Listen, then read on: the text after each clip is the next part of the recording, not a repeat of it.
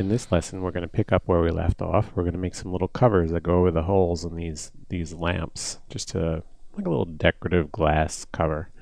So we're going to start out in the left viewport, zoom in, and what we're going to do is once again use a tube cap just because it has the shape we need. It's kind of a good way to go. And you can see I have the center from the other mesh is showing, so I'm going to click and drag out. I want to make this roughly the diameter, maybe a little past the edges of the existing housing, and then I'm going to let go and inset a bit. I want to make this 8, which is the number we used on the previous mesh. And perspective viewport, P, and then zoom. I'm going to hit F3, F4. I'm going to hit S. For some reason snap is turned on. We're going to turn it back off. And then we're just going to drag that to the front. There we go. Okay, so now we're going to make a little door out of this. So let's call it door right now. Let's make it lamp door. So it's a little more descriptive. And put an O1 at the end. Okay, so now it is a lamp door. It's a tube cap. I'm going to right click it. Convert to edit poly. Border select. Select the border. And what I'm going to do now is shift drag it. Scale it. R key for scale. I'm going to scale it in. I'm going to shift scale it. Hold down shift, scale it. W for move, or use click the move tool. There we go. So we're getting like a little curved lens. I'm going to shift and scale it one more time. And what I'm going to do with that selection is I'm going to collapse it. We've done this a couple times so far, so maybe you know what's coming next. We're going to go to edge. We're not going to use the horizontal or the vertical edges. Every other edge we're going to select, and then we're going to hit backspace to remove them, and we're left with quads in the center. So that worked out well.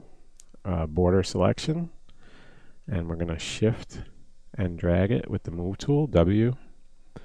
Shift it, drag it, shift, drag it.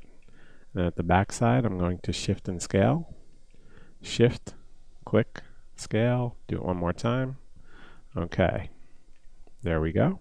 I'm going to add a turbo smooth to the top of this. And 2 iterations. Okay, looks good, but looks a little soft near the rim. So we're going to come in here. And what we're going to do is, I'm going to select that one edge. I'm going to edge sub object. Alt and R to ring select.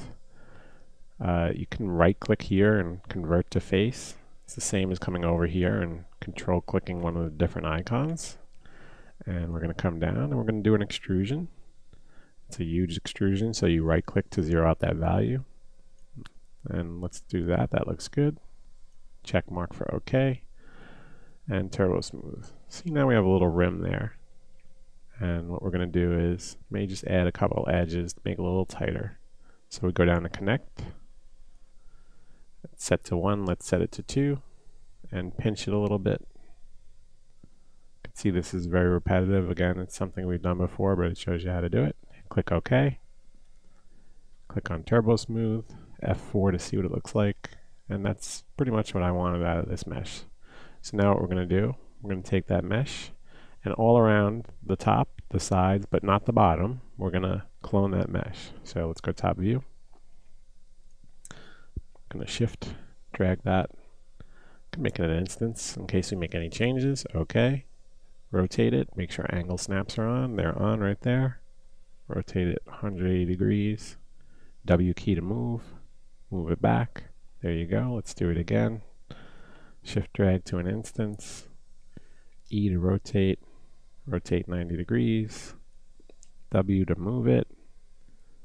And position it right next to the housing. And center it. And let's do it again. Right there. It's an instance. Let's mirror that. It's probably easier to just do a mirror. There we go. Mirror along the Y. Nudge it a little bit. Okay. I'm going to go to perspective. Let's clone that mesh upward as an instance. Rotate it once again, 90 degrees. And top view. With the move tool selected, we're going to just move it in. Front view. Going to move it down to the top. There we go. Perspective. And that's pretty much what we want. So now we have these little doors in place. I'm going to pause the video, and in the next video we're going to make a little mounting bracket to mount this lamp to the front of the boiler.